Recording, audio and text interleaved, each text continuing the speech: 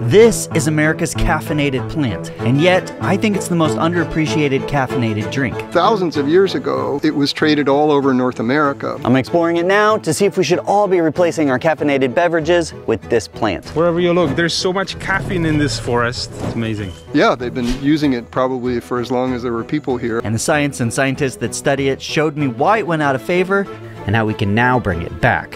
It's good.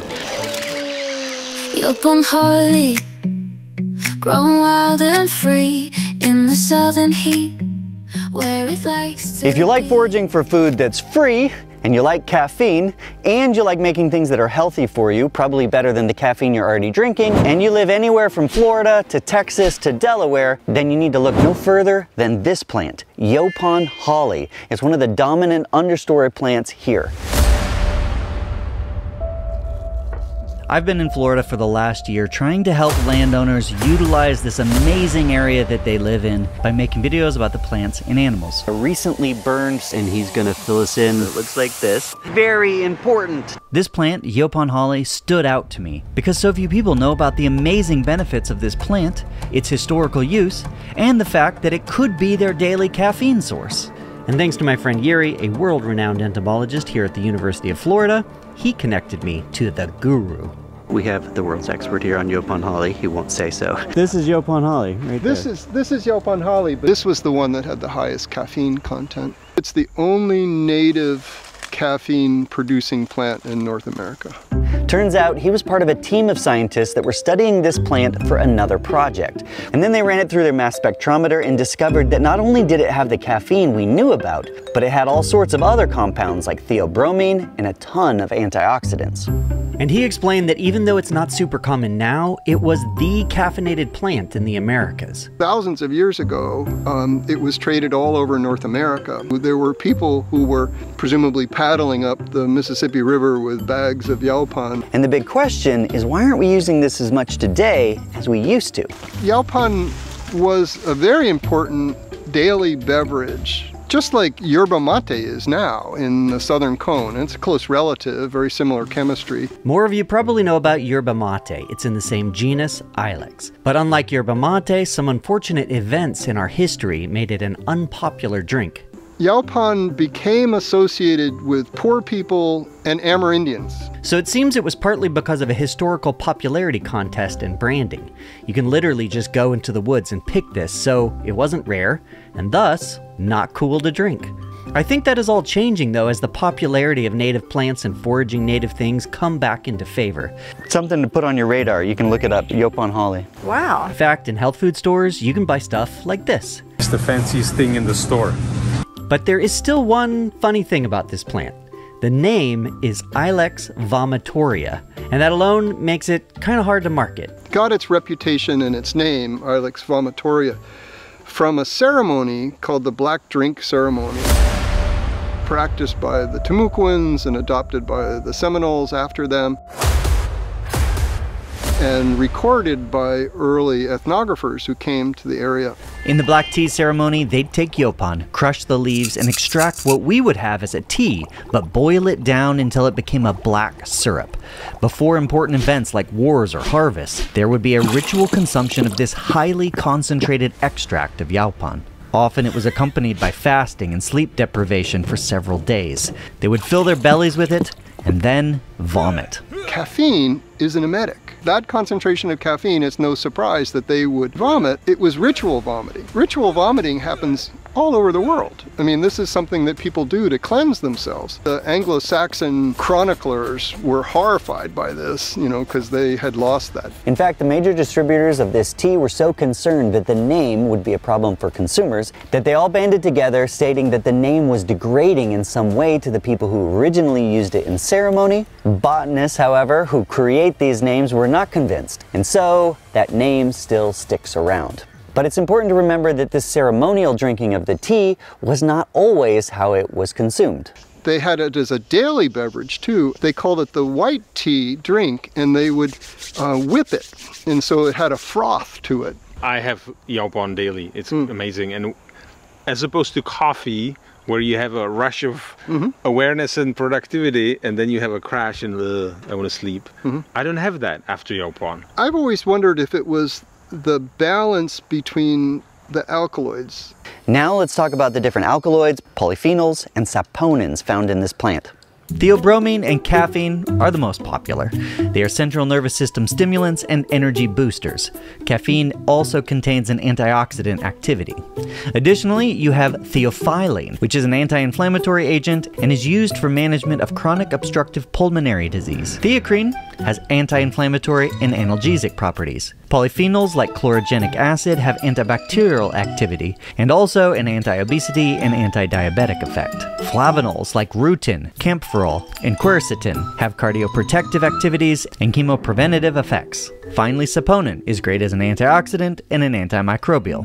Of course, the magic, so to speak, is that these compounds stack together, making it ideal for mental and physical health. I know some of you now are going to be worried about identification. You're looking for a little shrub with little leaves, about that big, that are alternate on the stem. You see how they alternate? 1, 2, 3, 4, right there. Each individual leaf is not smooth on the edges, it's just a little bit wavy. Can't go into the full identification in a video like this because it can get a little bit boring.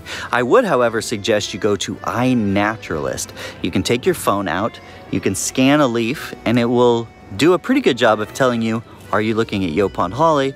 You could also do a search for where have other people spotted Yaupon holly. We found a location on the map out here on the beach, and we went out and filmed a little bit more of it. I'm gonna take a quick pause in the middle here. If you feel a little bit overwhelmed by the fact that Yaupon holly is something that seems good for you, but it's out here in the wild, and gosh, that's gonna be hard to collect it and dry it and do what you need, I might wanna recommend something like Magic Mind. I take this in the mornings. It tastes amazing. This has green tea, very similar plants. I'm a huge advocate of improving your diet to improve your mental health and just general well-being. I'm going through a lot of the ingredients in here over the next several months. I would encourage you to try some of this out if you want. There's a special discount code down below. Hopefully you get as much benefit out of it as I do. Okay, back to Yaupon holly. Now, let me show you how to make Yaupon tea. Of course, this whole process is really easy. It's almost not worth showing. Harvesting Yaupon, you go to a branch and you strip the branch off, and then you take the Spanish moss out, and then you have the leaves. Basically, you can either put them in the oven, 400 degrees Fahrenheit for 15 minutes, or you can fry them on a little skillet like this. This helps break down the cell walls and allows the compounds to then get into the tea. Now you have the dry leaves. When they're dry, you crush it up and you add it to a drink with hot water, just like a green tea. Now my take on all this is that it seems better than coffee. Not just for the compounds in it, but definitely from an ecological standpoint. You grow coffee mostly in areas that are deforested, and certainly tea, you go in and you clear cut a montane forest, bulldoze it, and then you plant tea. So that's a tragedy from an environmental standpoint. And then you put it on a ship, you transport it halfway around the world, and you package it, and impact on the environment is very substantial. In contrast, going out into your yard, and I mean it because it's such a common cultivated shrub, and stripping off some leaves, you know, it takes a big handful to make a good cup of tea, but the plant responds, and it's not a problem. It's quite robust. And no shipping, no packaging, and plus you're there in nature doing something, and that's just such a wonderful thing in this time of concrete and sterile landscapes. But because this grows both in the wild and as a cultivated shrub, there's potential that it could work its way into the suburbs. I think the only thing stopping everyone from using Yaupon holly is that we still retain this fear of harvesting wild foods. I also think we hold on to this idea that nature's out there and we're here and we should absolutely not touch it. Because if you keep that mentality, this separation of nature, then you can't enjoy this connection we could be having with the nature all around us. It is such an easy way to have a ceremony with nature. I hope now you are convinced to try, at the very least, Yaupon tea. And if you're a landowner in the South, in other words, you own some sort of land anywhere where this is found, then maybe you could have it on your property and you could harvest tea every day. How cool would that be? I hope this doesn't sound like an ad for Yaupon tea. Sometimes I get really excited about new things that I find, the ingredients that are in it. I read about the studies that talk about how healthy it is for you, and then all of a sudden I'm an advocate and I'm trying to convince everyone to do it. I am being supported at the moment as the sponsor of this series by Magic Mind. I will be actually going through all of the ingredients in here which have health benefits, all of them supported by science. I'm very excited about being sponsored by a company who believes in health and diet. We're going to be diving into the health benefits of all of these different plants and mushrooms and different nutrients that you could be adding to your diet for over the next year, probably. So I'm very excited about that.